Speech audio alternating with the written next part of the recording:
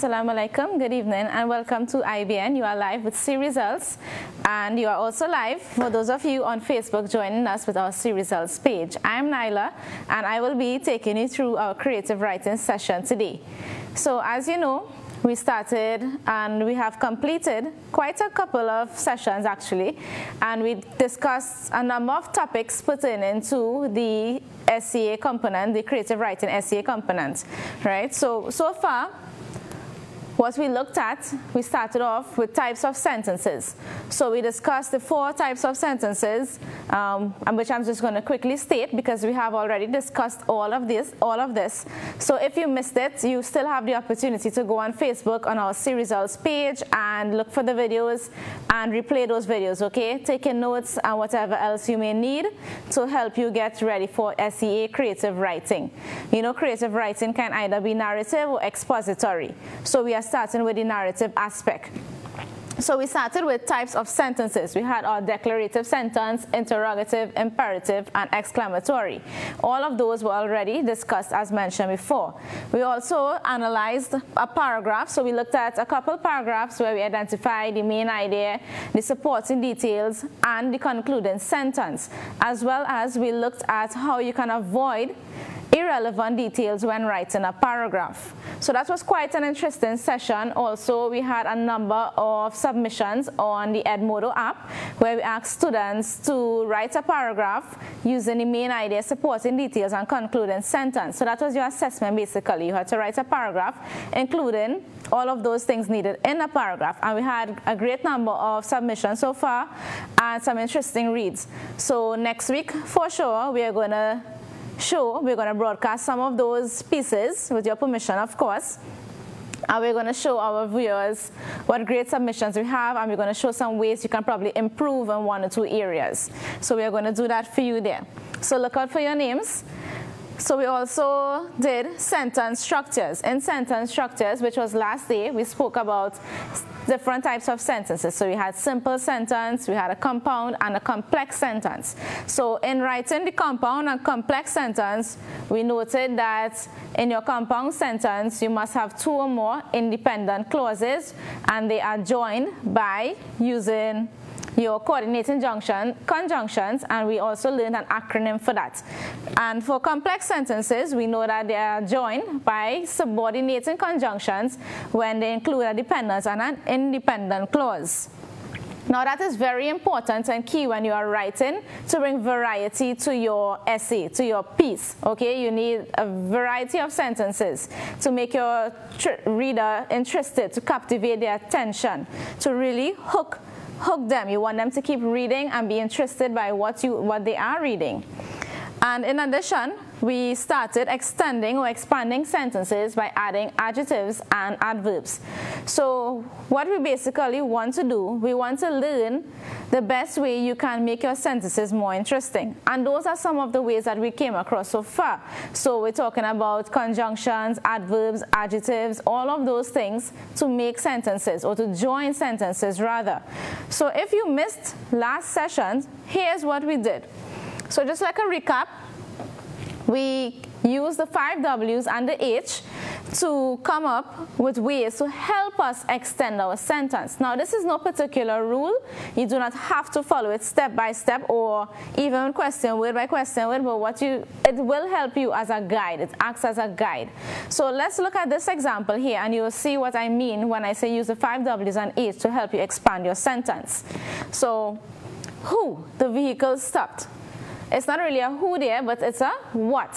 What kind of vehicle? So now you want to make that sentence interesting. You had that simple sentence there, but you find that, you know, it's too short. I want to fill up this entire line. I want to extend this sentence. I want to fill up, you know, complete this paragraph, make it really interesting. So now you can say the vehicle stopped. To add to that, you can say the ancient vehicle stopped, right? So we're talking about ancient vehicle there. Okay. Right, the ancient vehicle stopped. So how? The ancient vehicle stopped abruptly, right? So it stopped suddenly. So now you're discussing how the vehicle stopped. So all of a sudden you're driving and then you know you stop. The reason we are inserting adjectives and adverbs and so on in our sentence is to make that sentence more interesting, is to add detail to it, right? Hence extending the sentence. Here for you, instead of using the word ancient again, I give you a choice. So if you want to go with ancient, or even if you wanted to use rickety old, which I will show you shortly, you can use both of them, whichever you choose, right? I just want to show you a variety of words here. So where? The ancient vehicle stopped abruptly in the middle of the creepy town. Now look at that sentence there. You went from the vehicle stopped, and now you are at the ancient vehicle stopped abruptly in the middle of the creepy town. But you want to continue that sentence some more. You want to expand on it. Now you have some more ideas. As you are writing, you are remembering probably something that you saw, a movie that you saw, or a book that you read. And some of those details are coming back to you, and you can add that in your writing. Nothing is wrong with that. So the more you read, is the more knowledge you gain, the more vocabulary you gain, and the more you have to write. Also, experience plays a great role in that. So parents, if you are taking your children out, probably to the beach or to the zoo or a camping experience, engage in conversation with them. Let them talk about what they are seeing, what they are hearing, describe the setting, describe the people who are there. Maybe you came across somebody really strange or somebody really friendly. Let them describe those persons or person to you. Help them engage in building their vocabulary. That will also help them expressing ideas and bringing about experience in their own writing. It will benefit them in that way. So let's move on. When? Now you're going to talk about when this happened. Now you're going to add a day or a date. Last Sunday, the rickety old vehicle stopped abruptly in the middle of the creepy town. So before notice, we had ancient vehicle. If you wanted to change it with ancient and instead you want to use rickety old, it's up to you, right? So last Sunday, the rickety old vehicle stopped abruptly in the middle of the creepy town. And why? Last Sunday, the rickety old vehicle stopped abruptly in the middle of the creepy town as the engine suddenly stalled. So look at how your sentence has evolved. Look at that. Very simple sentence here. You moved on, you kept on building, ideas keep coming to you. So much so that you end up with a sentence such as this. Last Sunday, the rickety old vehicle stopped abruptly in the middle of the creepy town as the engine suddenly stalled. This sentence that you are seeing here can be even used as your hook. It can be your very first sentence in your narrative piece. Immediately, when the person or persons reading that sentence, they're going to be interested, they're going to be captured by that. Now they are studying or thinking, it's painting a picture in their mind. Now what is really going on here? You become curious. There's mystery added to your story. And that is precisely what you want to do. You want to build mystery, and you want your readers to stay connected and stay on task with what they are reading. You don't want them to be bored. Even for you, if you are reading a book, don't you want to be excited by what you are reading? Don't you want to find out what is going to happen next? And that is the same thing we want to do there. We want to create that mystery. We want them leaving the reader wanting more. So, right. So what I have behind me here, we have some verbs and nouns. And what we are going to do with them, we are going to transform or to make them into an adjective. Now, this here is something that we did in ELA as well as in creative writing. And now you will find that a lot of these topics are very closely tied with the grammar and the actual creative writing. You need to know one to do the next, right? It works hand in hand, it's very closely linked. So last day when we spoke about adverbs and adjectives, this is what we want you to do with them. We want you to use it in your writing to make it more interesting. So here I have behind me just a couple sentences, and now we are going to take the words in brackets, either the noun or verb, and we're going to make it into an adjective. So it's an adjective exercise. So we're going to use them to make our sentences more interesting. So we could probably open up the phone lines there, and I'm going to demonstrate for you one. So look at number one there. Nicholas ate something candy, and you have the verb taste in brackets. I want to make this into an adjective. What will I do? How will I make this into an adjective? Right? If you're writing a sentence in your book, will you say Nicholas ate some taste candy? No, you won't. You have to know that this word becomes tasty. Tasty candy. So notice how we took that verb and it was made into an adjective. So you can take verbs, nouns, and change them to adjectives or adverbs, whatever the context of your story or writing is. Look at number 2. You need to be, and you have strength in brackets. Which adjective comes from the noun strength? And if you had in your mind strong, you are correct. Right? Moving on to number 3. Who left these something socks in the bedroom? I have smell. Who enjoys the smell of smelly socks? Nobody really, right? So it becomes smelly.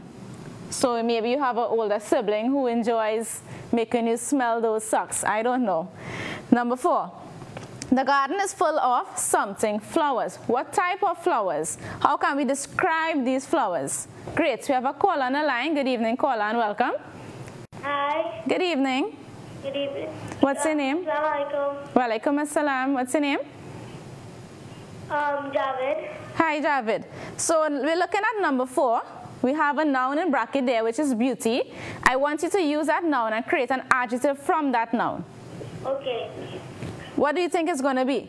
Beautiful. Very good. Right? Thank you so much for calling and giving us that answer. So now it becomes beautiful. The garden is full of beautiful flowers. Number 5. It was such a something experience. And I have satisfied, the verb satisfy there.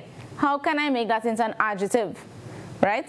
How can I use that in a sentence? You have to know which form of the verb or noun to use when you are writing. So this is part of it here. Good evening, caller. Welcome.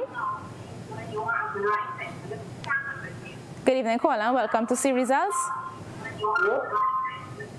Hi, good evening. Hello. Hi, what's your name? I'm Khadija. Hi, Khadija. So are you going to give us the answer for number 5? Yes. Okay, what's it going to be? Satisfying. Spell it for me. Satisfying.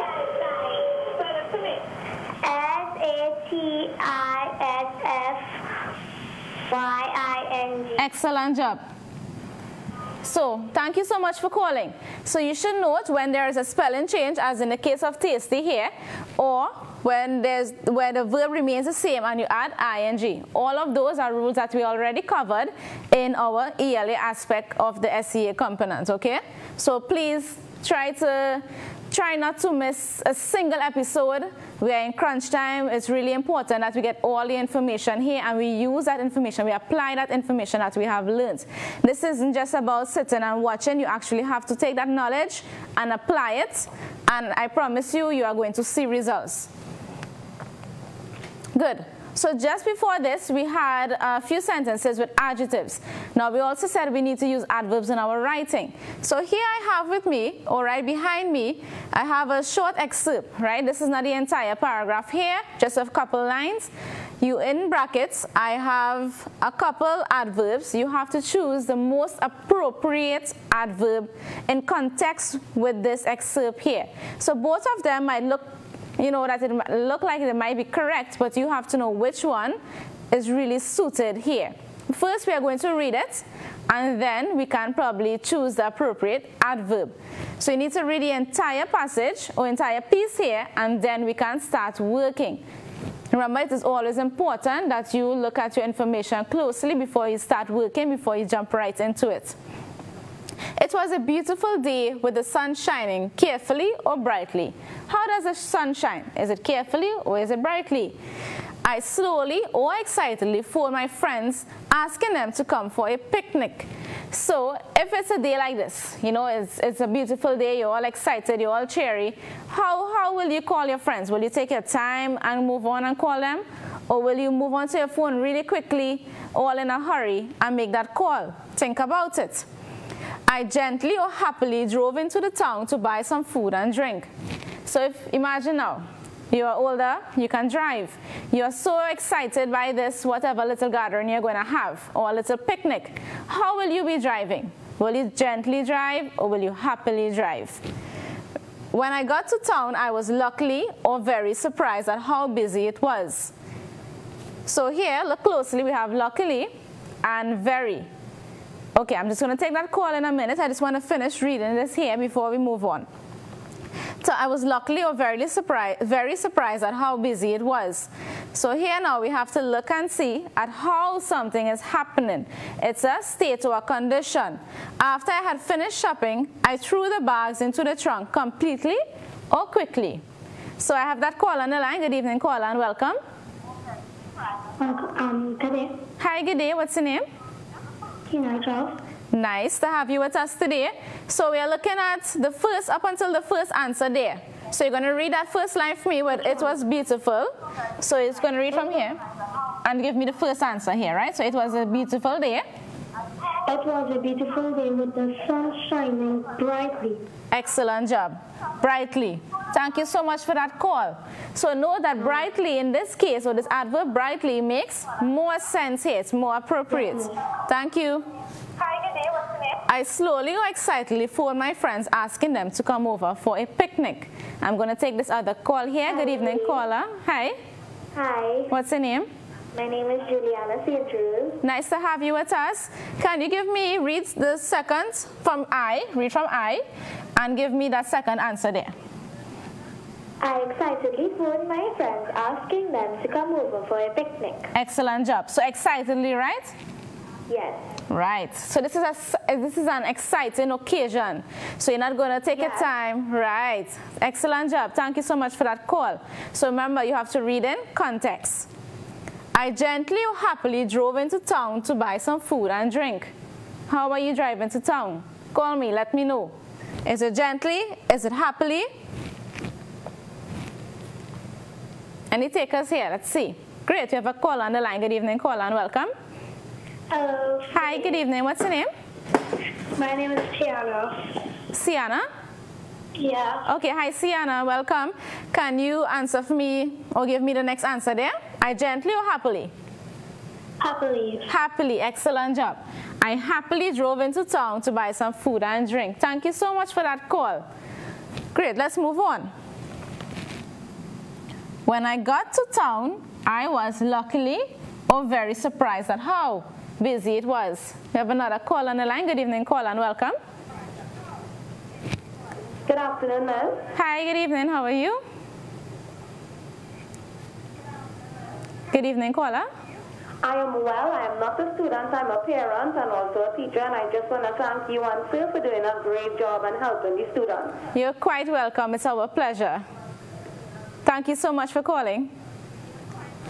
Great. Hello. Hi, good evening. Hello, good evening. Hi, what's your name? Khadija Marie. Hi, Khadija. So, are you going to give us the next answer there? Sure. Okay, what do you think the answer is going to be? Yes, I am. Okay, what do you think the answer is going to be? Can you say that again? Very. Very, very good. So very surprised at how busy it was. Thank you so much for calling. You're welcome. Great, and we have one last answer here to complete. After I had finished shopping, I threw the bags into the trunk quickly or completely. Think about it, you're in a hurry to go home. You want to get to this picnic. How are you going to throw that bag? Describe for me, how are you going to throw that bag? Which adverb are you going to use there? And if you chose quickly, you are quite correct. So quickly there was our last answer to complete this excerpt here. Thank you so much for calling. Great, so we're going to hold up on the calls a little bit. And now I want to continue with joining sentences. So we already started the topic of joining sentences, where we would use adverbs or adjectives and or to join sentences. Now what we are going to look at today, we are going to see how we can use conjunctions and relative pronouns to join sentences as well. So you are seeing here, there's actually quite a lot of ways in which you can join sentences. So it's really a matter of choice, however you choose to write. And like I said, variety is always welcomed. So you have conjunctions and relative pronouns. Last day we touched on conjunctions a little bit. where we went into coordinating and subordinating conjunctions. But we just touched on it. So I want to show you today how we are going to use conjunctions to actually join sentences. So first of all, you must know what a conjunction is. And by now, I know a lot of you already do. You know, it's a joining word. It can be used to join two words, sentences, phrases, or clauses. So look at this sentence here. Mommy is washing the dishes. Daddy is cooking. Now, which conjunction can we use here to join that sentence? Right? You should know. Think to yourself, you know a lot of conjunctions. Think which one is best, which one I should use to join the sentence. So I chose while. Mommy is washing the dishes while Daddy is cooking. So that's great there. Now this here, what I have behind me, before I move on to this, I just want to remind you all of some coordinating conjunctions which we came across when we were talking about compound sentences. And I wonder who can remember what are coordinating conjunctions. I'm just going to give you a second. Think about it. Let's see if you remember. Right, there was a special acronym given, and I told you all you can use that to remember conjunctions whenever you're writing and you want to identify conjunctions. You can use that. And if you said fanboys, or you were thinking fanboys, you are correct, right? And what does that fanboy stand for? For, and, nor, but, and so on. And, yet, and, so. And then we had a lot more conjunctions. We had subordinating conjunctions. So we had to know when to use coordinating conjunctions and when to use subordinating conjunctions. So, and then we have all of these other conjunctions here, some of which is also subordinating conjunctions. So the list for conjunctions is actually pretty long. It's quite a long list, but it's just important that you know the common ones, the ones that you use all the time in your writing. You have been using it since you have begun writing, actually. You know, you were introduced to conjunctions probably from the age of 7 at standard 1, right? So by now you are quite familiar with a lot of conjunctions. So we have some here: as, even, whenever, until, since. And as you are seeing them there, I want you to think in your mind, how can I use any of these conjunctions seen here to join a sentence? And I know a lot of you have already some popping ideas, right? How you use since, or how you use although, or even though, or unless. How you use all of those to join sentences. Right? Good. So now I have here just a few sentences. I'm going to leave the lines open there. I want you to call. Let me know which conjunction you would use for sentence 1, 2, and 3. So I already put here options for you. Just to narrow it down, I want you to choose the most suitable option, or the most suitable option here that fits in with the sentence. And if you look at number 1, you would see, Mommy mopped the floor. It was dirty. You have two sentences there, two simple sentences. Now, remember, the idea or the aim of this lesson is for you to use conjunctions to join sentences. So I want you to use a conjunction to actually join the sentence, make it one sentence. I'm going to give this caller on the line a chance to help me out here. Good evening, caller, and welcome. Hi, is this S1E6? Yes, it is. Walaikum assalam. What's your name? Javed again. Hi, Javed. So we're looking at number 1 there. I want you to read for me number 1 and give me your choice of conjunction. Which conjunction would fit best into that sentence? Because. Because. So read the entire sentence. Let's see. Mommy mopped the floor because it was dirty. Very good. So because here is actually correct. Thank you so much for calling. So we chose because. If we said although, then that is contradicting what Mommy is actually doing. So if we said Mommy mopped the floor although it was dirty, it's already dirty, you know, so you have to choose the best option there, which is because. We're given a reason. We have another call on the line. Good evening, caller, and welcome.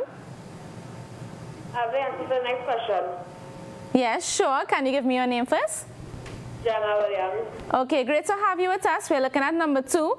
I want you to read both sentences, then give me your final answer in that sentence.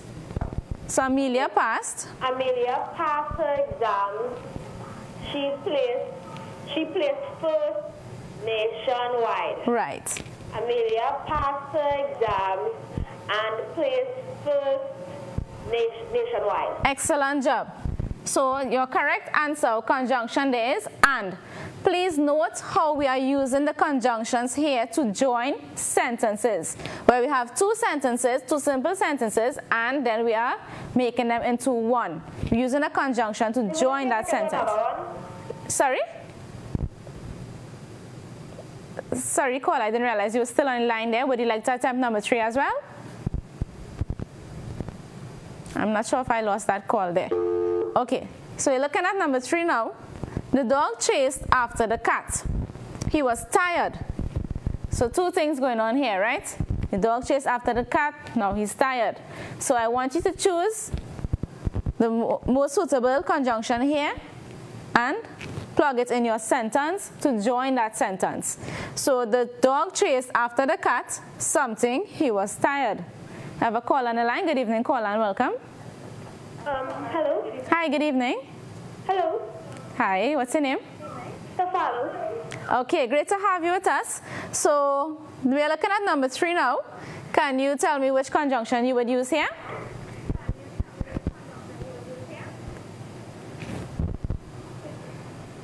Until. Until. Excellent job. So your correct answer, correct conjunction in this case is until. Thank you so much for calling. Great. So far we looked at conjunctions, a list of them, and then we use them to join sentences. I'm just going to take a quick break. When we come back, we have some more for you. Please stay tuned with C Results.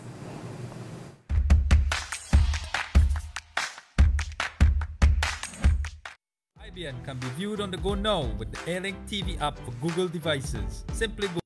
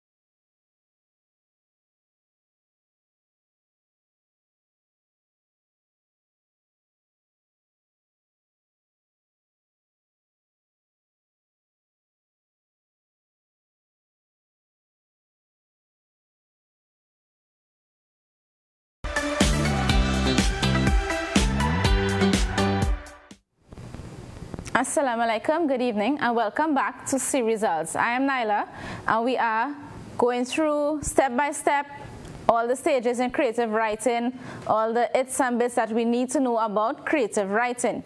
Before the break, if you're not joining me, before the break, we started talking about ways to join sentences.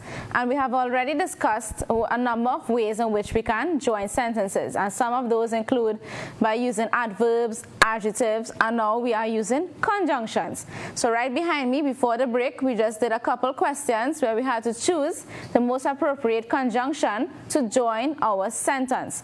This here is another way you can join sentences. So you are up to number 3 in ways to join sentences. So I expect some variety in your sentences, whether it's submissions on our Edmodo page or you are writing in school, more importantly, getting prepared for your exam. Use it, apply all of this knowledge, create variety, impress your teachers, impress yourself, impress your parents, right? We want to do our best. Now we're going to look at another way, which is the last way for joining sentences in this program. We are going to look at relative pronouns. We're going to look at how we can use relative pronouns to join sentences as well. So first of all, you need to know what are your relative pronouns. So there are a number of different pronouns. You know, you have your subject, your object, your possessive, your reflective, and then you have your relative. There are numerous pronouns, right? All of which you also need to be aware of. So your relative pronouns. So these are your general relative pronouns. You have who, whom, whose, which, and that. So we are just going to be focusing on this 5 here, and we're going to see how we can use them and actually use them in our writing to make interesting sentences. So who? When do you use who? How many of you get problems at home or at school when you are writing and you confuse who with whom or which with that, or whether, how do I know when to use whose? It's a very tricky topic. You are not alone. A lot of students make this mistake. But like I said, practice, practice, and practice. That is what you need. That is key in helping you to become better at creative writing. Also, what is really important in creative writing is reading. You need to read a lot. It may seem like you do not have time, but we have a lot of time. We have time to go outside and play. We have time to play a game on our PlayStation, probably look at some cartoons. In that time, try, just for the sake of SEA, you know, it's around the corner, sacrifice a little bit, pick up a book, something educational, something to your liking, whatever you like, whatever interests you, and read. You know, look at the way that the author is expressing his language, his emotion. Look at the vocabulary usage. Look at the type of sentences. In mentioning that, like I said, next week we are going to be choosing a couple pieces or submissions from the Edmodo page. We are going to look at those submissions here, and we're going to talk about how we can make it better, what we can add, what we can take out, and help you get started in writing the best paragraph, and then by extension, stories, right? So let's go back to relative pronouns a bit. Who is used to refer to persons. We're talking about people, we're going to use who. But then when we're talking about people, referring to people, we can also use whom. So we are going to see how we can use who and when to use whom. Whose, also another tricky one, used to show possession. We are going to look at that as well. How you can use whose in a sentence. Which, used to refer to animals and things. That, used to refer to people, animals, and things. Just a point to note here, while we can use that to refer to people, we want to refrain from using that to refer to people. We already have the relative pronouns who and whom to help us refer to people. While that would not be incorrect if you refer to people, we just would prefer or encourage you to use that to refer to animals and to things, right? So that's just something for you to remember there when you are writing. Now, let's look at who and whom. So we're going to learn how to use who and whom and when to use it. So I wonder how many of you here know that who should be used to refer to the subject of a sentence. And also, last day, we touched on subject of a sentence a little bit, where we identify what is the subject and what is the predicate in our simple sentences. So you need to know what is the subject of a sentence, but I trust that you do know that already. You know, you're long past that stage. You know the subject, or you can identify the subject of your sentence. So the who is used to refer to the subject of the sentence. If you can replace a noun with he or she, use who. Now, I'm going to say this again. If you can replace the noun with he or she, use who. I'm going to explain what that means in a minute. But before we get to that, you should know what are your subject pronouns. So if I have Carla, I should know which subject pronoun to use there. She. Or if I have Tom, I can replace it with he. So you need to know your subject pronouns. That's really, really important here in using who and whom. Let's look at the example here and let's analyze this really closely. We have Adrian is the youngest child. He is the youngest child. Who is the youngest child? How did we arrive at he and how did we arrive at who? Let us look closely at this. Remember, if you can replace the noun, with he or she, use who. And you also should remember that who is used or to refer to the subject of your sentence. So keeping that in mind now, Let's first identify the subject of our sentence here, or even our noun. Adrian. Adrian is the subject of our sentence. It's a who or what of our sentence. So Adrian is the youngest child. So fine, we have that sentence. But now remember, we want to use who. So let's see how we're getting from Adrian to who. Look at line 2. He is the youngest child. How did I get he? How did I arrive at the subject pronoun he? That's simple. I replace my subject with my subject pronoun. So instead of Adrian, so if I'm writing a paragraph, I wouldn't say Adrian, Adrian, Adrian. I would say Adrian, or I can use he. I'm replacing my subject with he. So see that simple transition there. First step was to change my noun into my subject pronoun, he. Now, he is the youngest child. But how did we get who? We simply got who because following the rule, the rule is if you can replace a noun with he or she, use who. So we have our noun here, which is he, or if it was she, same thing.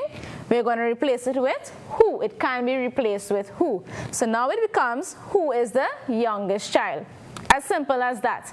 First you identify your subject, you change your subject into your subject pronoun, or you substitute your subject using a subject pronoun, and then you substitute your subject pronoun with the word who, or the relative pronoun who, because it can be replaced once it is used with he or she. I hope you understood that a little bit.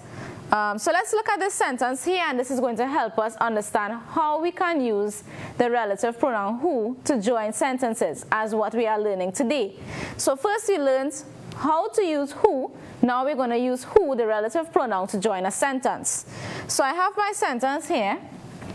Cindy, or sentences for that matter, Cindy is a small child. Cindy got lost. I have two sentences. Cindy is a small child. Cindy got lost. How am I going to use my relative pronoun who to join the sentence? And how do I know to use who? Let's look at it. We have Cindy here, which is our subject. If you're writing a paragraph, or some of you are guilty of this, right? You write a paragraph at school, or you write an essay, and every line you have the name of the person, Cindy, Cindy, Cindy. That's a common error. We should not repeat the name or pronoun all the time. We can substitute it using a subject pronoun. That is why we have those. So now Cindy will become, what's our subject pronoun for Cindy? Is Cindy female or is she male? So she is actually female. So we'll say she. So note how simple this is getting. We identified our subject. We changed our subject using our subject pronoun. And remember, we said if it is followed by she or he, we can use who. So I'm just going to go back to that and read this for you. If you can replace the noun, which is Cindy, with he or she, which we did, use who. So this is what my sentence becomes. Cindy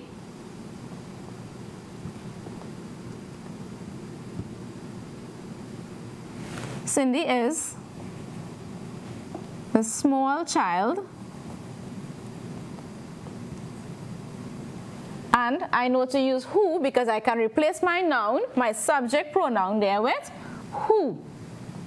Who got lost. Very simple there. Right? We know to use who because it was simply, we replace the subject pronoun with who because it is a he or a she. Let's look at this other example here. She is the girl. She won a national award. She is a girl. She won a national award. First step, identify your subject. We have our subject here.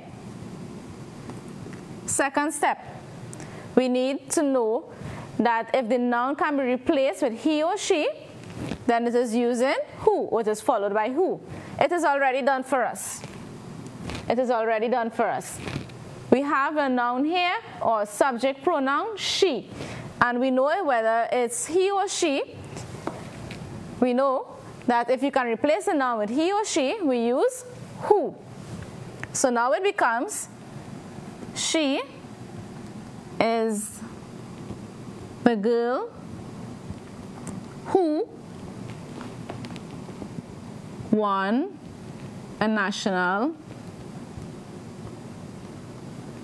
award.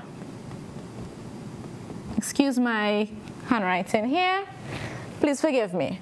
But the important thing to note here is how to use who in your sentence. Remember, that's the objective here. We want to use our relative pronoun to join sentences.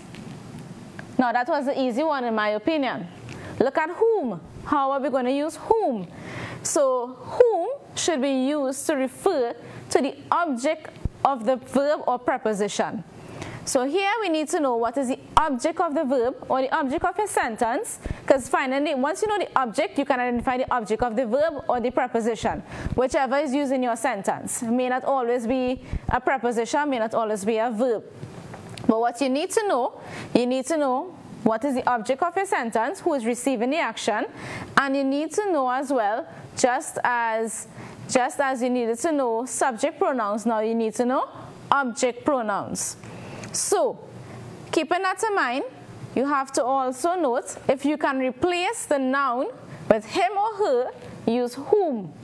So, instead of he or she, now we're using him or her, our object pronouns. That is why it is key for you to know or to be able to identify your object pronouns. Because when you see him or her, you know to use whom. And when you see he or she, you know those are subject pronouns and to use who. So if you can replace a noun with him or her, use whom. Let's look at the example here. Shreya teaches Joy. She teaches her. Who teaches whom? How did we arrive from sentence 1 to sentence 3? Let's see. We have here Shreya is our subject. Here we have Shreya, which is our subject, and teaches who? Joy, which becomes our object. She's the person whom the action is being done to. Shreya teaches Joy. We know our subject, we know our object. We have identified those. Now we said our subject, if it can be replaced by he or she, use who. And if our object can be replaced by him or her, use whom. So that's how we got she here. Replace Shreya, which is a girl, with our subject pronoun she, and replaced our object or our noun here with her and her. So now it becomes a little more simple. We have she teaches her. Now we said if the noun can be replaced using he or she, use who. That's how we got who. And if the object here can be replaced, or the noun rather, can be replaced using her or him, use whom. And that's how we got who teaches whom. So I'm just going to go this over one more time. First, we have to identify our subject. Shreya is our subject here. Shreya teaches Joy. Joy is our object of the sentence. Now we need to remember, if you can replace the noun with him or her, use whom. So we need to find out if we can replace Shreya, our subject, with she. And can we? Yes, we can. That is our subject of the sentence. That's how we get she, our subject pronoun. And her, we're looking at her. Her is our object pronoun. And if you can replace your noun here with him or her, it becomes whom. So that's how we ended up with who teaches whom. Let's look at this sentence here, or these sentences here. We are now going to use whom in our sentence, or to join our sentence. So knowing when to use who and whom is one aspect of it, but you need to know how to use it to join a sentence, which is key here, which is what we want you to actually do. This is the actual lesson, or the skill that we are actually teaching you here. So look at this sentence here, these sentences. This is my neighbor. I like him a lot. Those of you at home, I want you to think about the answer here. How am I going to join the sentence? Are we going to use who, or are we going to use whom? And how are we going to use it, and where are we going to put it? Right? So this is my neighbor.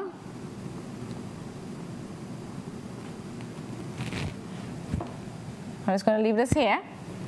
Who or whom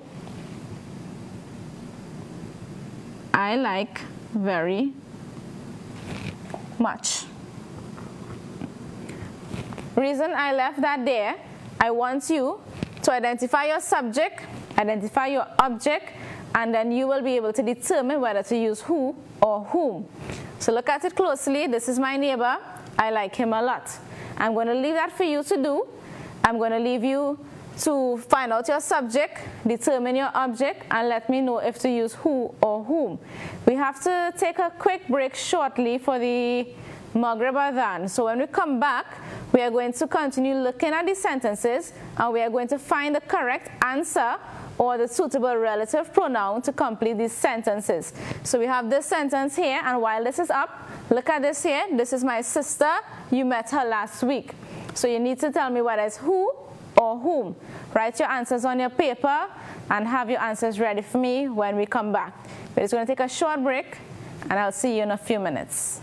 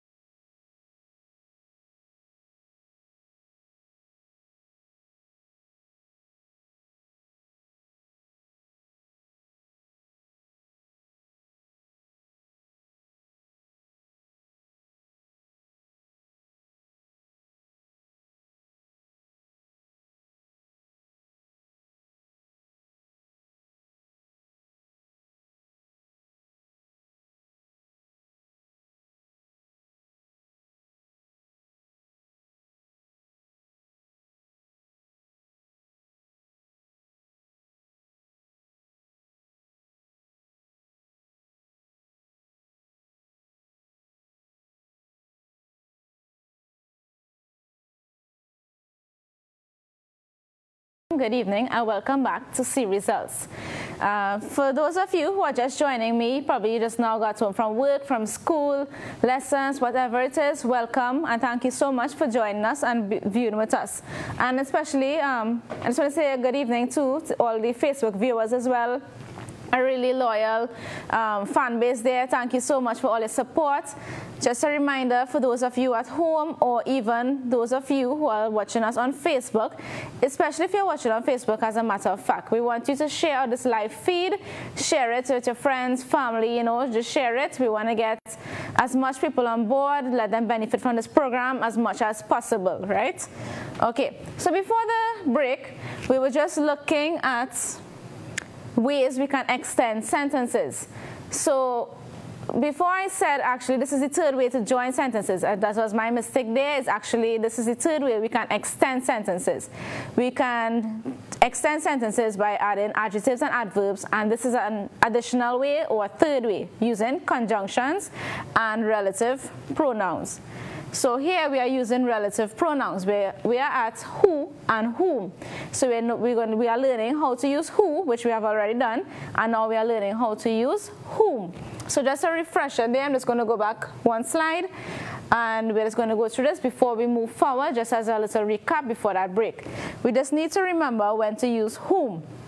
All you need to do here and remember is if you can replace the noun with him or her, use whom, right?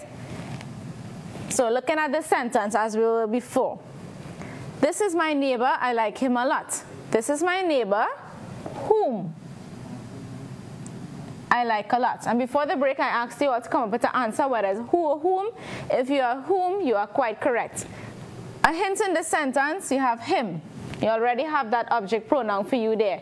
And you know, if you have the object pronoun him or her, you know to use whom. Similarly, in this sentence, or these sentences here, these two, this is my sister. You met her last week. Now, how are we going to join this sentence? You can say, I'll write over here.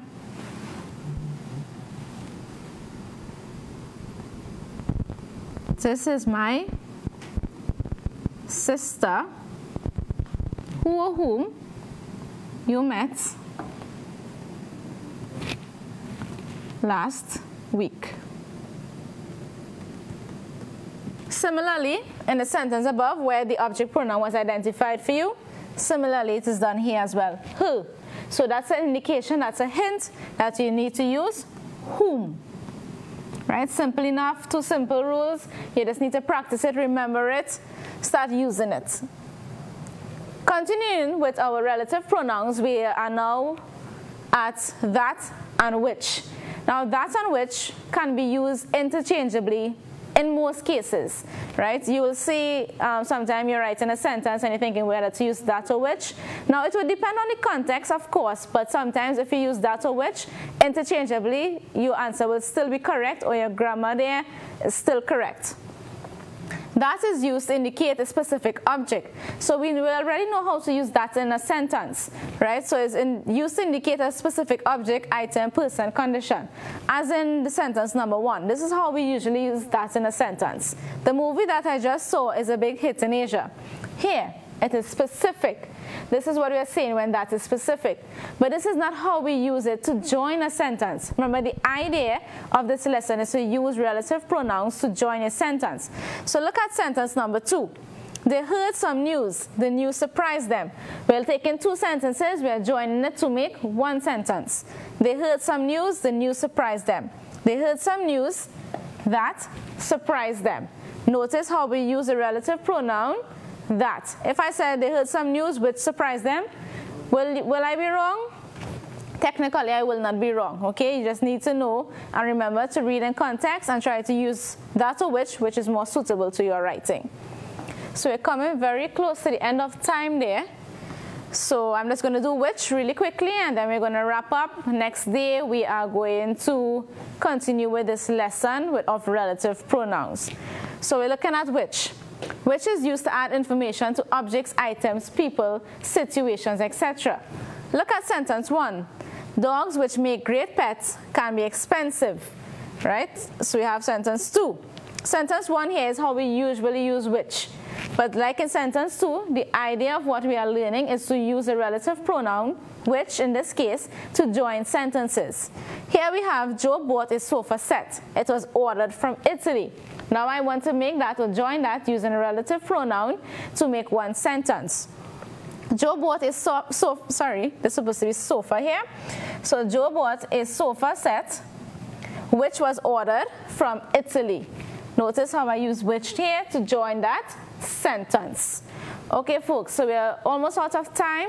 I just want to remind you all, if you missed this video or you want to share this video, please go on our live stream, share it, review it, and so on.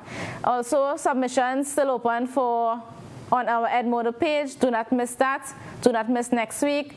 And stay tuned right after the short break. So Ijaz is coming up with mathematics, and you don't want to miss that. Assalamu alaikum. Good evening.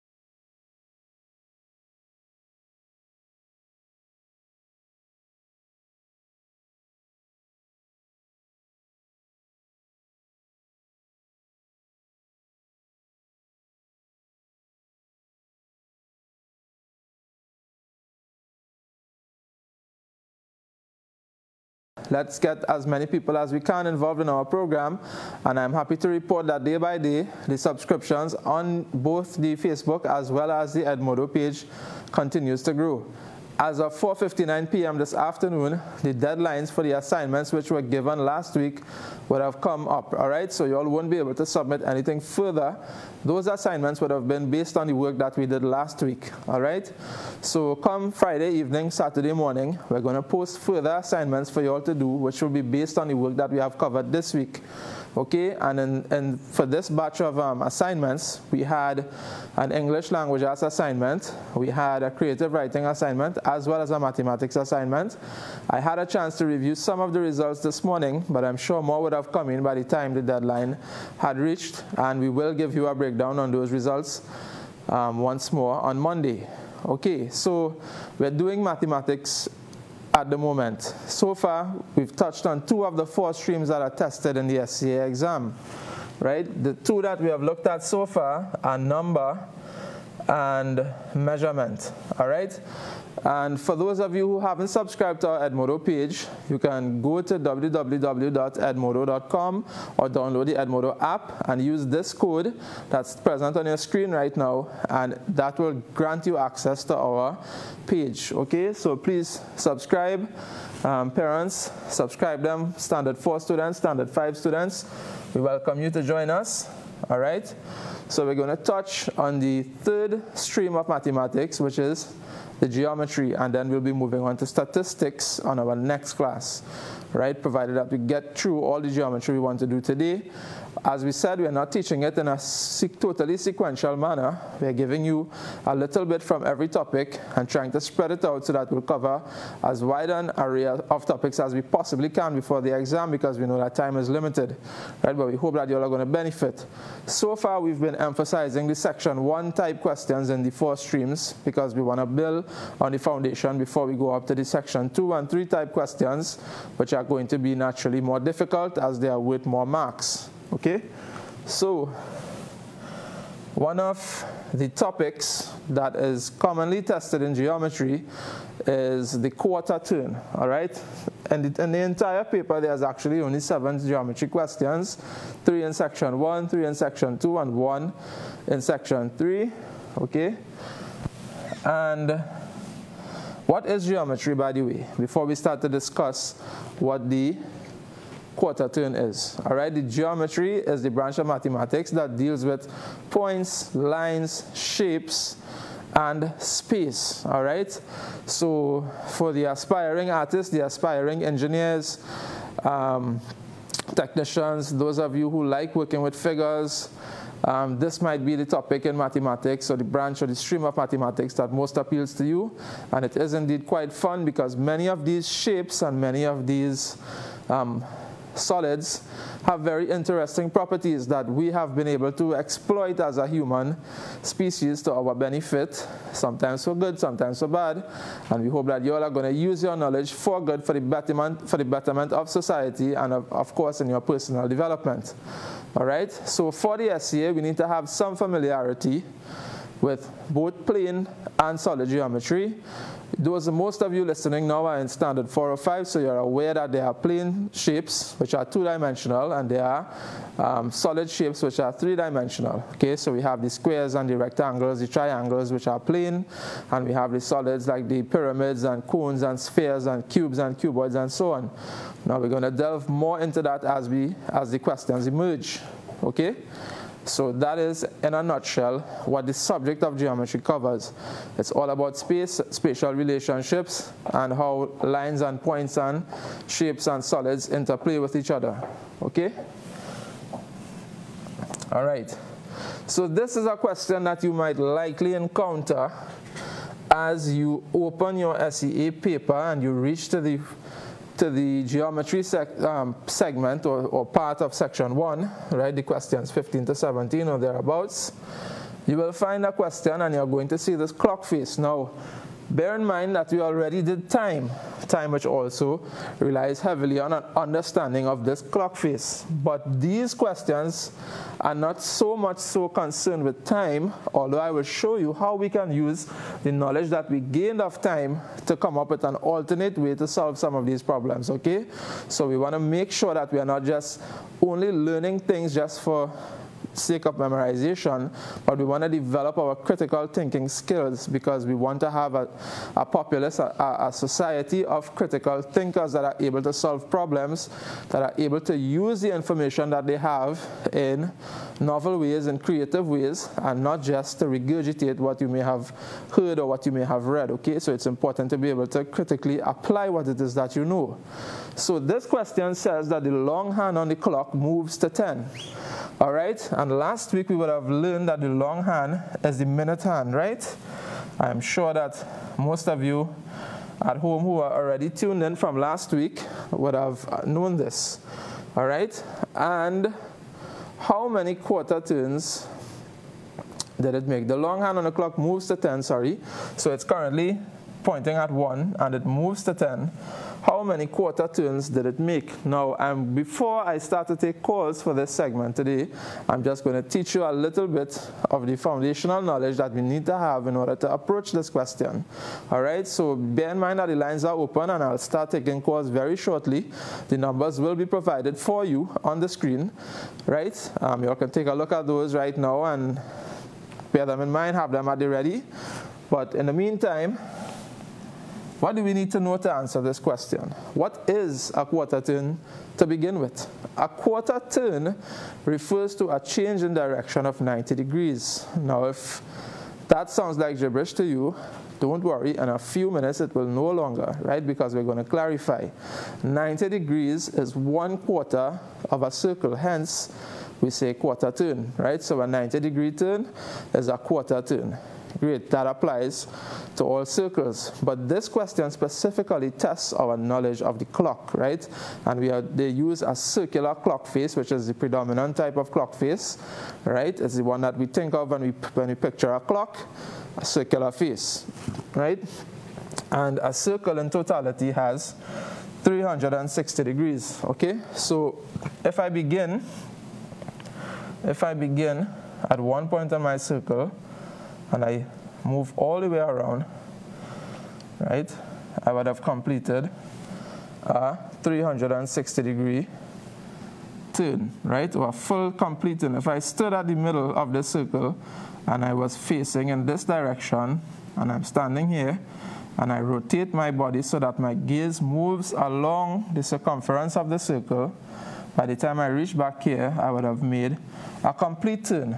But if I'm standing at the center, looking due north, all right, and we're going to get into the cardinal points very soon, right, and I I shifted my gaze from here to here, I would have shifted my gaze a total of 90 degrees, and 90 degrees is 1/4 of a circle. Okay, we can break these fractions down if you know your 9 times table into 1/4, and I hope you all are very familiar with your 1 to 12 times tables, especially for your essay exams, right? You need to know those for sure. You can learn even further than that, but at bare minimum you must know those 2 to 12 times table, okay? So this is a quarter turn, all right? But what if I'm now facing this direction and I hear a noise somewhere down here, all right, and I decide to shift my gaze again to the direction that was, I guess this would be the right of me. It might be the opposite based on how you're viewing it, right? But the point is I'm facing in this direction here that I'm demarking here on the screen right now, and I turn my body to a sound that I hear below here. I would have turned a further 90 degrees, which is a further quarter turn. All right, so I've done another quarter turn, and altogether I would have turned a total of how much? Of 90 plus 90, which would be 180 degrees. So I would have made what? A half turn. A half turn or 2 quarter turns. All right, 2 quarter turns. All right, so the sound that I was hearing down here, you know, maybe some animal, I'm out in the bushes, hiking, I'm out there hunting, I'm doing something with my elder siblings and cousins, maybe even my dad and my uncles. The sound seems to move to this direction now, in this area. So I turn again. I would have turned a further 90 degrees. I would have turned my attention another further 90 degrees and made another quarter turn for a grand total from where my initial gaze was of 3 quarter turns, right? And guess what? This animal, this manikou, it's moving at a blistering pace, and it gets all the way up here, all right? And I turn my attention this way, and I end up looking right back where I was looking in the first place, I would have completed one more quarter turn, one more 90-degree turn, or one complete turn. Do you all understand that? I hope that you do. All right, so the circle is divided into quarters, and each 90-degree segment of the circle or sector of the circle is a quarter turn. How does this relate to time now? All right, on a clock, the hour hand makes a quarter turn every 3 hours. Guess why? How many numbers, or what numbers are there on a clock face? We have the numbers 1 to 12. What is a quarter of 12, students out there listening? A quarter of 12 is 3, right? 4 3s are 12. So the hour hand makes a quarter turn every 3 hours. And the minute hand makes a quarter turn every 15 minutes, because we learned last week that an hour has 60 minutes. What is a quarter of 60? Right? You might not know this one off the bat, but if you work it out, you'll find that a quarter of 60 is 15, all right? You divide 60 by 4, you are going to get 15, all right? So the 3 hours is equivalent to the 90 degrees, right? Which is equivalent to the quarter turn, right, on the hour hand, okay? And the 15 minutes, but the minute hand, or the long hand, is equivalent to the same 90 degrees, which is equivalent to the same quarter turn, okay? So in terms of a raw geometric figure of a circle, we know that a quarter is 90 degrees. When we translate that to the clock, we know that a quarter of 12 is 3, okay? So every 3 hours, the clock would have made, or the hour hand on the clock would have made a quarter turn. Every 15 minutes, the minute hand on the clock would have made a quarter turn, right, by our understanding of fractions. And when we get back into the topic of number, eventually, after we do some statistics, we are going to have a look at fractions for sure. All right, so now that you've gained this knowledge, or this little insight that I've just did my best to try to convey to you, we have here our question, our first question, and the lines are open now. So have a read at the question. Maybe you might want to sketch a little clock on a sheet of paper. Maybe you'll be just fine looking at it on the screen. Maybe you might want to walk up to the television screen and try to figure it out, right? That's the beauty of this format of the program. And tell me that if the minute hand, or the long hand as the question says, which we already know is the minute hand now, it moves to 10. How many quarter turns did the hand make? Do I have any takers for this question? The lines are open. Feel free to call us. So the minute hand, it was there pointing at 1, and it's now pointing at 10. And I do have a caller on the line. Good evening, caller. Welcome to C Results on IBN TV. Hi. Hi, good evening. Good evening.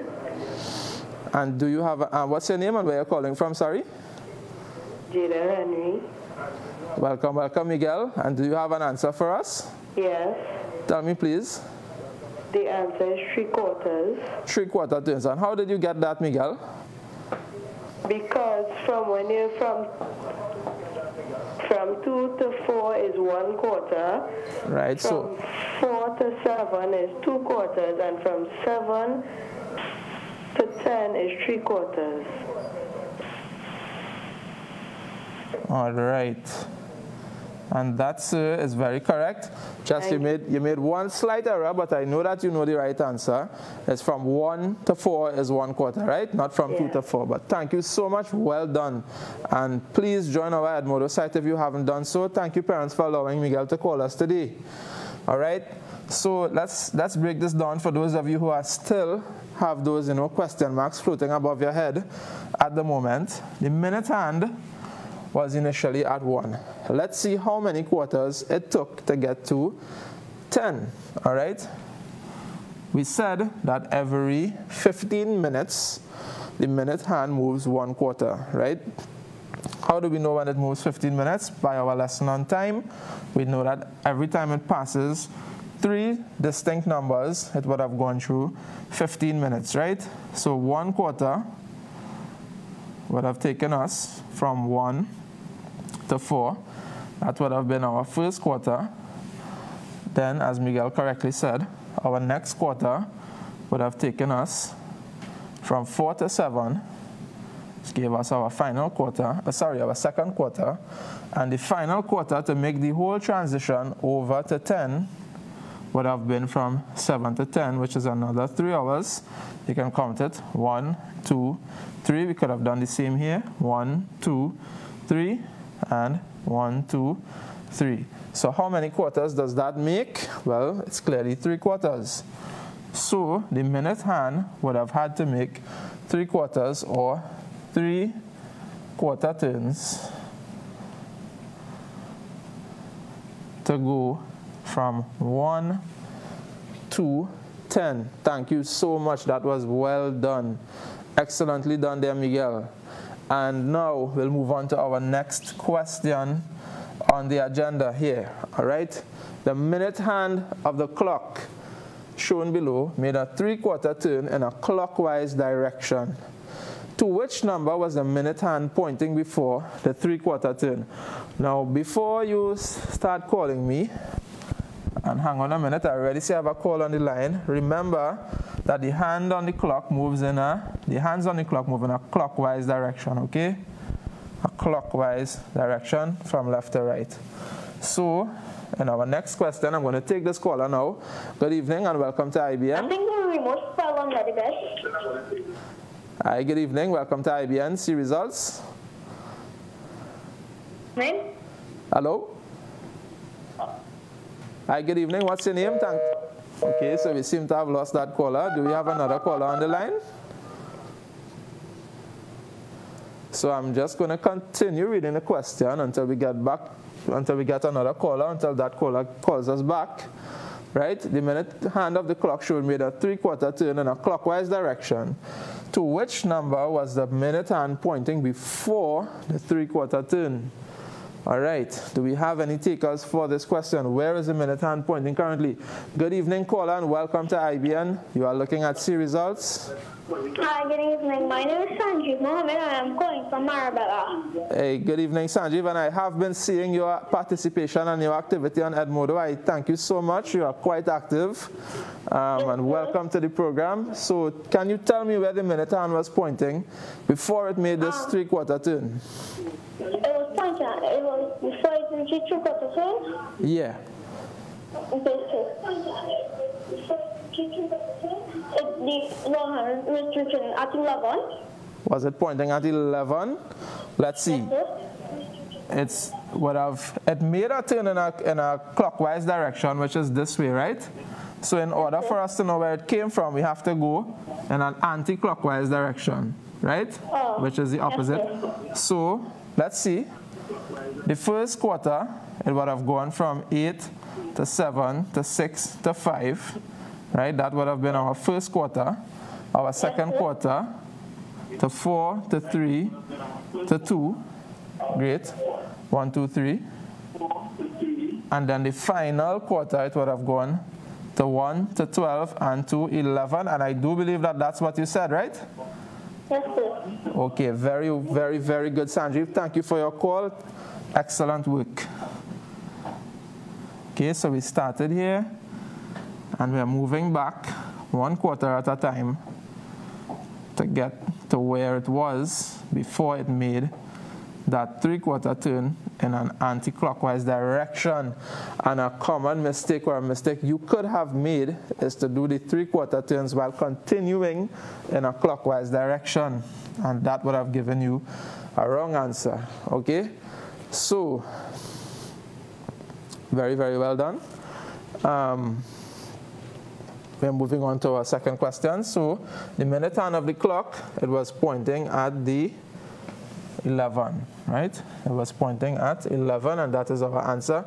So again, this motion here, this one is the clockwise, right? And to do the opposite, we call it anti-clockwise. All right, so some of you out there may be just getting a refresher on these terms, all right? So we have another question.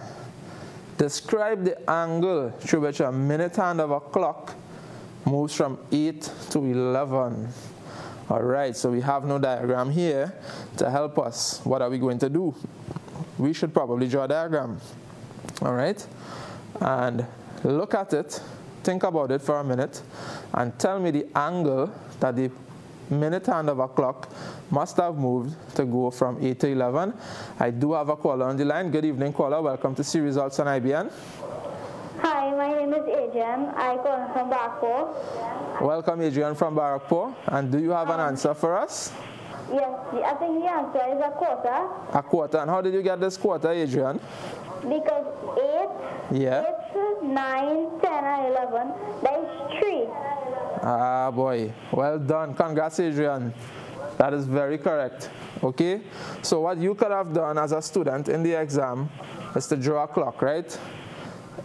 If it isn't immediately clear to you. But as Adrian just rightly did, he just counted the number of increments it would have moved, right? From 8, and it ended up at 11. Great, so you could have drawn a clock. A clock is very easy to draw. You just draw a rough sketch of a circle, right? And you number 12 from the top, and you go around equally spaced. And how many numbers would it have passed? Is this the minute hand? Yes, the minute hand we're dealing with. So it would have gone from 8 to 11, which is a total of 15 minutes, all right? Would have gone 1, 2, 3, which we know to be 1 quarter, because a quarter of 12 is equal to 3. So describe the angle. Oh my, I should have questioned Adrian further. So it went a quarter turn. It went 1 quarter turn, and he was quite right. But the question also wants us to clarify further by giving the angle. And who out there was paying attention when I told you all what a quarter turn is in angles? How much degrees does a circle have, and what is a quarter of that? So do I have any callers here to just top off this question for us right now? I do have one. Good evening, caller. Welcome to See Results on IBN TV. Hi, I'd like to answer a question. Sure. Can you tell me how many degrees or the angle which a minute hand makes? It's 90 degrees. Right. Very good. And what is your name, sir? Nicholas? Well done, Nicholas. Thank you so much. So our answer there is 90 degrees. Well done, well done. So far, everybody is doing a superb job. All of these are very representative of questions that you will be asked in the SEA. And so far, you're acing it. And this is what we love to see. And we hope that those of you there who may not have known that in true listening to the participation, that you all will be gaining knowledge on top of what it is we are teaching alongside the participation, and call in and participate even if you're not sure, because if you're going wrong, I will guide you, all right? And sometimes in making a mistake, it helps you to solidify or to keep in your mind that knowledge that you did not have before, okay? So don't be afraid of failure. Sometimes you have to fail in order to succeed. So, to the failure now before we get into the exam room in April 2020, right? That's the whole purpose of this program. And we have a next question here on the screen now. Marissa is facing a northwesterly direction. She is facing a northwesterly direction. She makes a 3/4 turn in a clockwise direction. Which direction will she now be facing? So now we've moved on from clocks into another way that we can manipulate the angles in a circle, which is our cardinal points. So again, you're going to imagine a circle around this, right? Now, this is a freehand circle, so it's not going to be that pretty. But this is also a circle, and a quarter turn will remain 90 degrees, okay? So we do have a caller in the line. Good evening, caller. Welcome to IBN. Assalamu alaikum. Alaikum assalam, and welcome to the program. Who am I speaking with? Ariana. Welcome, Ariana. And can you tell us the answer to this question? If she's facing north and she takes a 3/4 turn, she will end up in the west. But is she facing north? She is facing a northwesterly. So where is she facing? She's facing here. All right? So if she turned the first quarter, where would Marissa be gazing at after turning her first quarter? Can you tell me? Northeast. Very good. Northeast in the first quarter. Then the second quarter. Second quarter.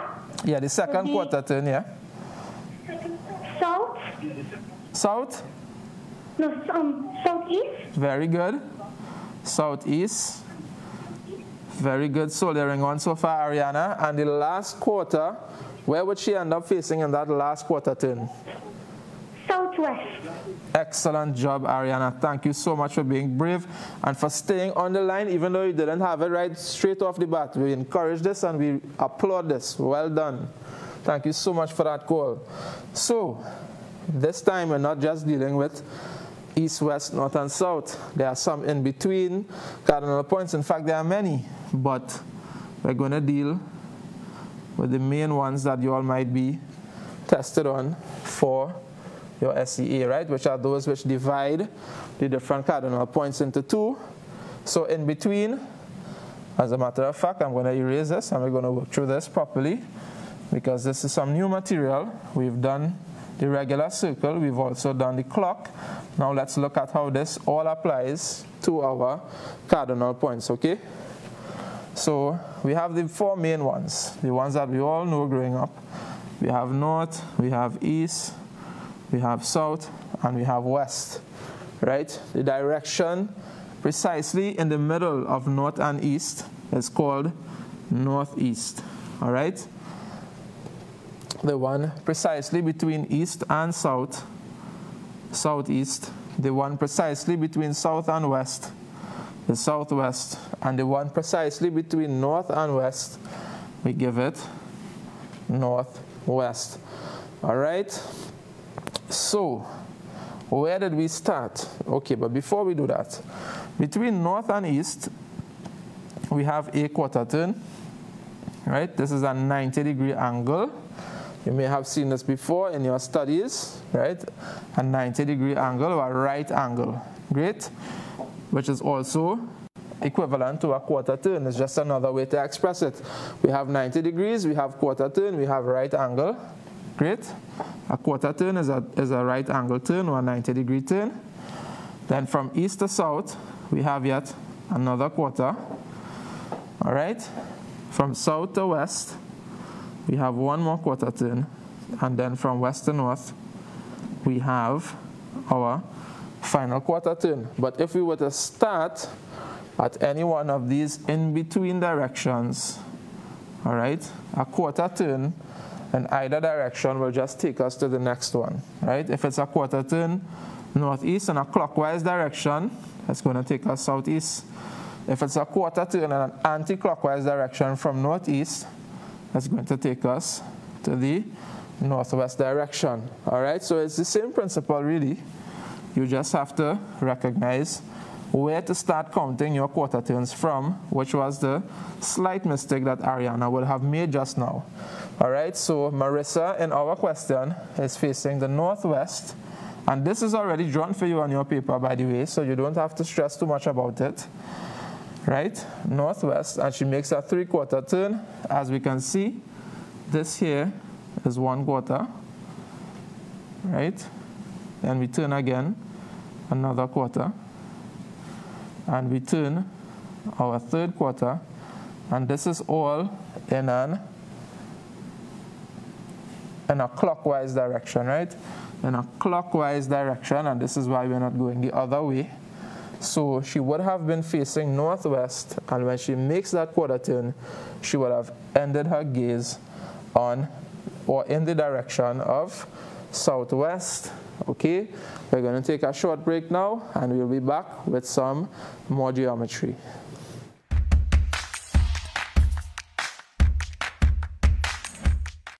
IBN can be viewed on the go now with the Airlink TV app for Google devices. Simply go to the Google Play Store, search for the Airlink TV app. Download the app, click on the link and fill out the form.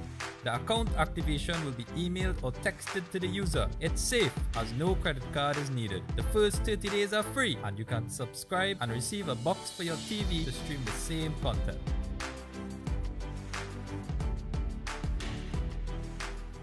Great news! With Trinidad Fresh, you get 70% real fruit juice, and it's available in fruit punch, orange, and apple.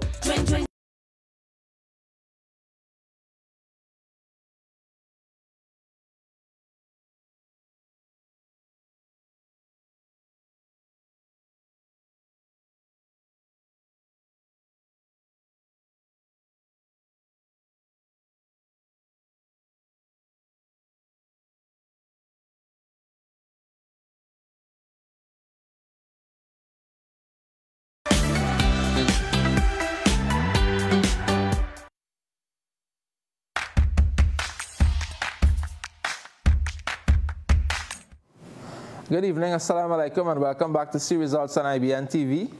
So far we've been tackling the topic of quarter turns, which is our first topic that we've elected to do in our lessons to you on geometry, right?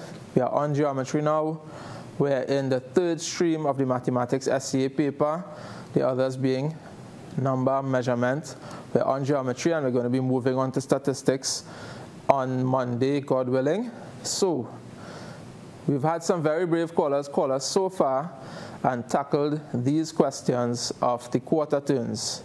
So now we're going to look at yet another type of question that comes under the geometry segment of the paper, which has to deal with lines of symmetry, okay?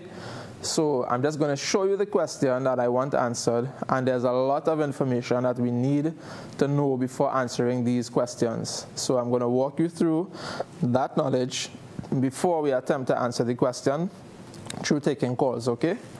So the question is, which of the quadrilaterals below has one line of symmetry?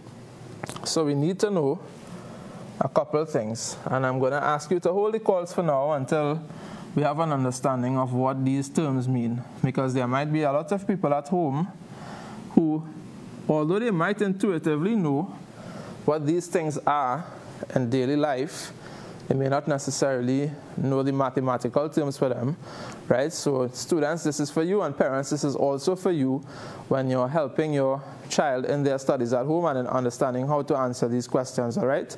And also remember that every time we go live here on Facebook and its live has ended, you can always come back into our videos on the page, rewatch anything that was unclear.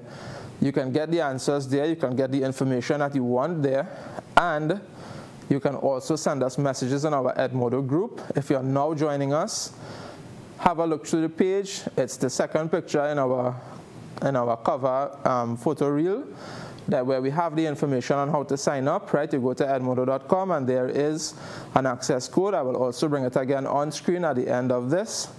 We are going to be posting new questions on the work that was done this week, either tomorrow evening or more realistically for this week on Saturday morning. And those questions, you will have almost an entire week to do them. The topics that we've covered this week are very wide-ranging, actually. We did some work on time, which was already tested, and we are doing geometry now. We have done a lot of further creative writing, as well as in the English language arts. We've done some more grammar, and those quizzes and those assignments will be there. Your child has an opportunity to be featured on our program when we put up our list of top performers week per week, all right? And we are also going to be asking permission to use some of their writing to show how they've applied or misapplied some of the rules that we would have tried to impart to them in their creative writing. The math and the English language arts assignments, those are marked instantaneously. You just go on, you do the quiz, you hit review quiz, and at the end, you're going to get the score, and you will be able to assess how well you've done. Not only that, you're going to get the correct answers. And if you don't understand why the answer is what the answer is, you can always go rewatch the video for that specific assignment or you can send us a message or leave a comment below the quiz on Edmodo. How does that sound? That sounds amazing, doesn't it? So that's why we're encouraging you to like us on Facebook, to watch the program on IBN on TV, and to share it with others. Tell them to come home and to join us every evening. Tell them to follow our page. Tell them about signing up for Edmodo. It's all free. It's all for you. It's for the benefit of all the kids in the nation who are going to be writing SCA next year and the previous year. Okay? So back to our mathematics now. Which of the quadrilaterals below has one line of symmetry, right? What is a line of symmetry? And what is a quadrilateral? That's what we're going to discuss at the moment. All right? So, and again, like I said, to give everyone a fair shot at answering, I'm going to go through some basic knowledge before we open the lines up for the calls. What is a quadrilateral? Big word, guys. Quad means 4, right? And lateral means literally means side, right? So it's a 4-sided figure, a 4-sided shape. Our quadrilaterals are plane, meaning they are flat, they are 2-dimensional, and they must be closed. In other words, they must not have open ends, right? What do I mean by that? So, right, it stops just short of connecting. That would not be a proper quadrilateral because it would be open in that case and not closed. All right, I'm just highlighting this area over here where it remains open. Okay, its sides are straight. All right, so we won't consider a floppy, 4-sided, closed figure as a quadrilateral either because the sides here would be very curved. All right, so those aren't technically a quadrilateral. All right, it must have 4 vertices. 4 vertices meaning 4 edges. All right, and the angles within a quadrilateral, they sum to 360 degrees, just like a circle. All right, but however, unlike a circle, we actually have sides here, right? Clearly defined sides in our quadrilateral. So we can put all of those properties together, and let's look here at an irregular quadrilateral. What do I mean by that? There are some quadrilaterals that we have to know because there are special types of quadrilaterals that have specific properties that you're going to be tested on in the SCA and that you should just know about in your day-to-day life as well. Most of them, or some of them, we would know already. Others we may not be so clear on, so that's what we're going to spend some time now doing, understanding what is a quadrilateral. All right? So does this have 4 sides? Yes, it does. You can count them up. 1, 2, 3, 4. Right? Are the sides straight? Yes, the sides are straight.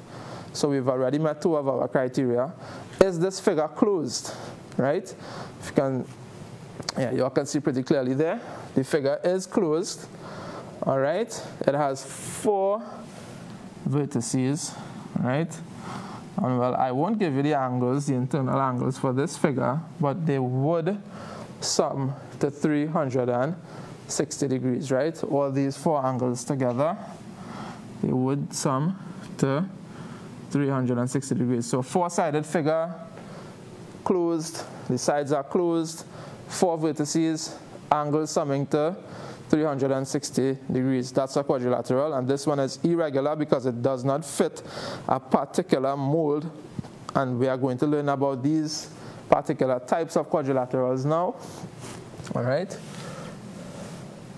So there are special types of quadrilaterals which we all should be familiar with.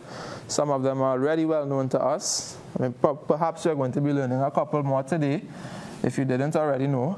So the 2 that should immediately jump out to you are the rectangle and the square. I think pretty much everyone from a very young age would have been exposed to what a rectangle is and to what a square is. All right? Both of these are actually cousins of or sub members of the bigger groups of parallelogram. The bigger group of parallelogram. A parallelogram is a quadrilateral wherein the opposite sides are parallel. In other words, they are pointing this in the same direction and they won't ever meet. That is the opposite sides, okay? Clearly these two sides meet here, but this side and this side won't ever meet, nor would this side and this side ever meet, all right? That is our parallelogram. Does that apply to our rectangle and our square? Yes, it does. In our rectangle, right, both of these sides will never meet, and they are parallel to each other, right? Both of these sides will never meet, okay? They are also parallel to each other, all right? And the opposite sides are equal in length. That's also true of the parallelogram. The opposite sides are equal in length and parallel. However, in the rectangle, all the angles within, all the four angles are exactly 90 degrees. All right? So if we kind of take this parallelogram and we straighten them up a bit, we're going to end up with that rectangle. Okay? Now the square is a special case of the rectangle, or another special case of the parallelogram, where all the angles are also equal to 90 degrees. All right? But before that, the opposite sides are parallel, so that already tells us that it's a parallelogram. Good? The opposite sides are parallel, so that makes it a parallelogram. The opposite sides are equal in length. This side is equal to this side in length. This side is equal to this side in length. All the angles inside are 90 degrees. Each angle is 90 degrees. So that also makes it a rectangle. But what makes it a square is that in addition to this side being equal to this side, we know that this side and this side are equal, but they are all equal.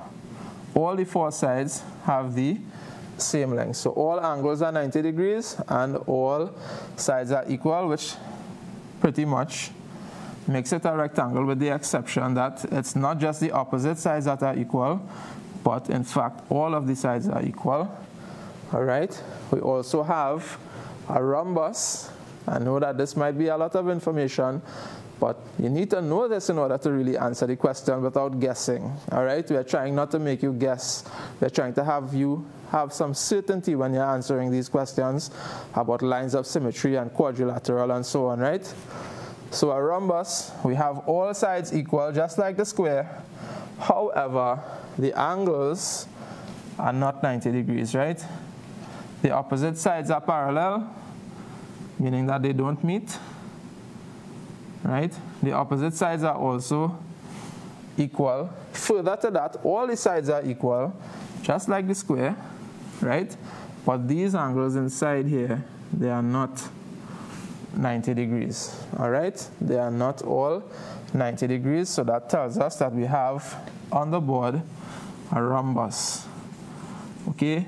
We also have the trapezium, which we say here in Trinidad and Tobago because we had adopted the British English a long time ago. In the United States, they would say trapezoid, all right? Means the same thing. Only two of the sides are parallel, all right? That is our trapezium.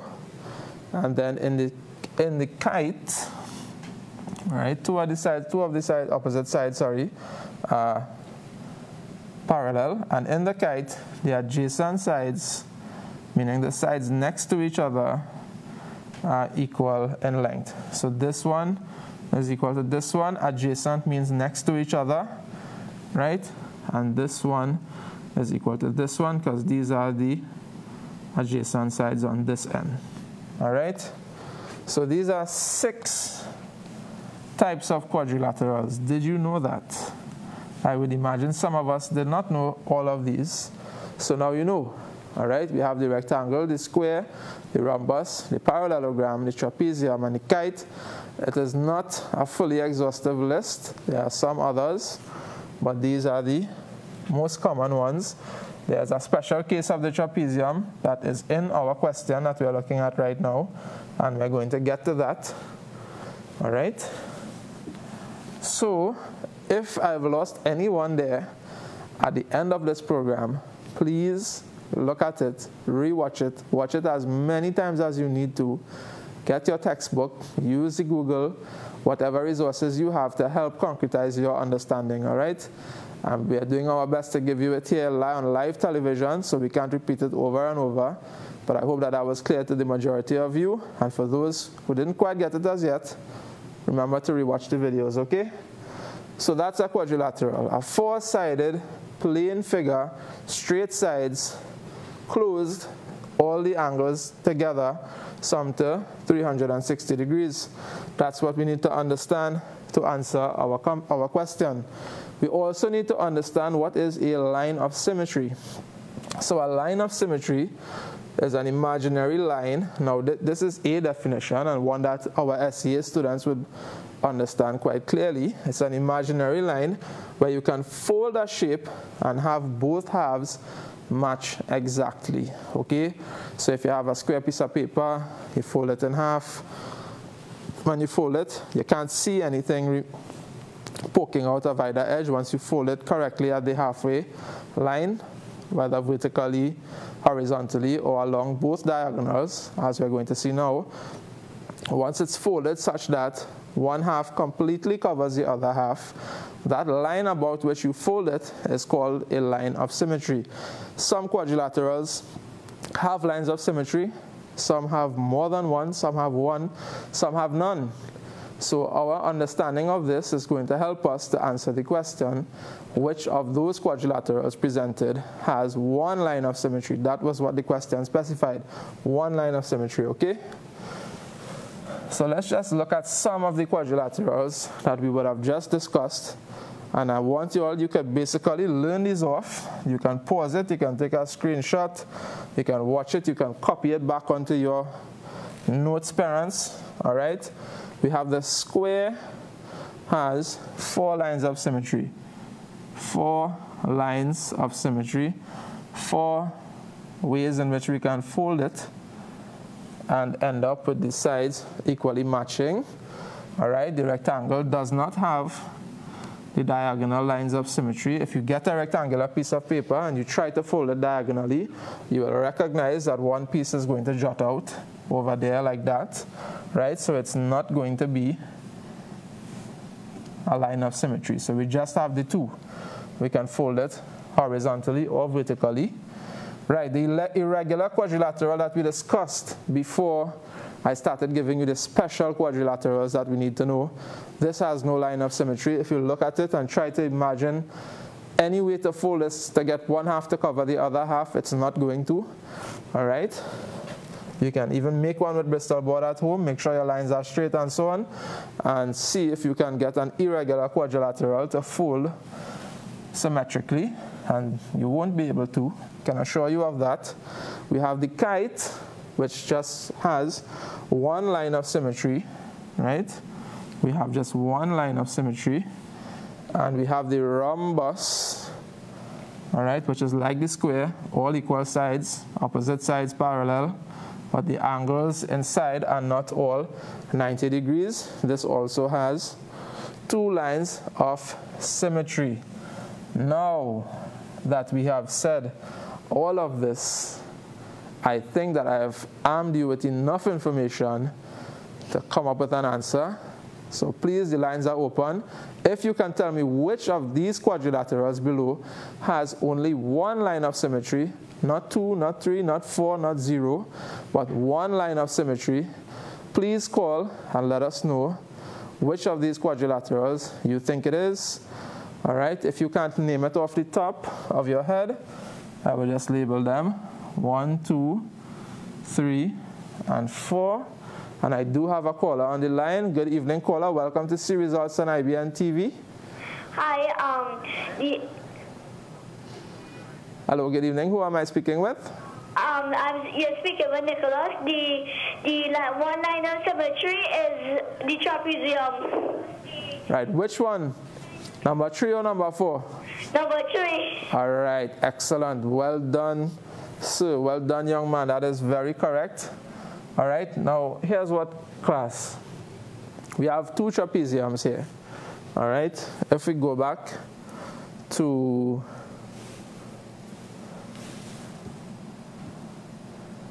right, we had this trapezium, okay, with these two sides parallel, right?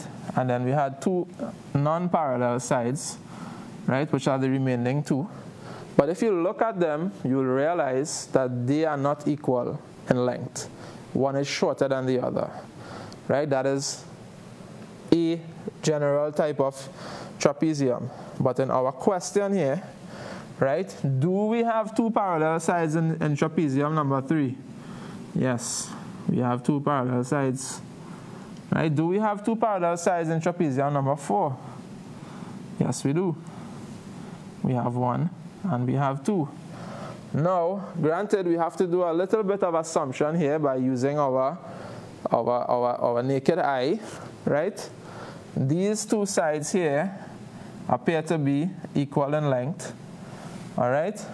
Whereas these two sides here do not appear to be equal in length. So this type of trapezium has 0 lines of symmetry, but this particular type of trapezium here, which we call the isosceles trapezium, does have 1 line of symmetry because these two sides are equal in length. So we can fold it along that line of symmetry and have one side cover the other side. So the answer, which of the quadrilaterals? It is the isosceles trapezium. Now I don't know if you had just put trapezium, if the examiner would have given it to you, because there are really 2 trapeziums in this question, okay? So that is the answer to this question, all right? So once again, we have our rhombus with 2 lines of symmetry. We have our general parallelogram, no lines of symmetry. We have the isosceles trapezium with the 1 line of symmetry. And we have just the regular trapezium with no lines of symmetry. And those are the 4 figures that we had in this question, okay? We had a rhombus, we had a isosceles trapezium, we had a parallelogram, and we had just a regular trapezium. All right, guess what? Plane shapes aren't the only things that can have lines of symmetry, right? Even letters might have lines of symmetry. Can we fold a letter in a certain way to get one half of it to completely cover the other? The answer is yes, all right? So looking at these 4 letters on the screen, and this will be our final call for tonight, by understanding that it must be folded in a way that one half covers the other half, which of these 4 letters has no line of symmetry? Hello, good evening, and welcome to IBN. Good evening, caller. Good evening. Who am I speaking with? Juliana St. Jules. Okay, welcome to our program. Can you tell me which letter has no line of symmetry? Yes, the answer is S. Very good. The answer is yes. Thank you so much for that answer, Juliana. You are quite correct. Okay, so the letter H can be folded in this way, can be folded in that way. All right. The letter T, we just have the 1 line of symmetry, right? The letter W, we also have just the 1 line of symmetry, but we have no line of symmetry for S. If we try to fold it, right, we're going to end up with something like this. So this piece would not cover the underneath piece, all right? And clearly we can't fold it this way either to get one half to cover the other half. And that is how we know that the letter S has no lines of symmetry. And that, young boys and girls, exam candidates, has been our program for today. Remember to log on to Edmodo and check over the weekend. I believe you and your parents might get notifications in your email when the assignments are posted. And do them. You'll have all the way until next week, Thursday at 4:59 p.m. again to complete them. Okay, look out for a math, an ELA, and a creative writing. This has been your math teacher, Sir Ijaz Ramsahai, and You've been watching C Results on IBN TV. Thank you so much for watching. Thank you so much for the calls. And I'll see you on Monday, God willing. Assalamu alaikum. Good evening.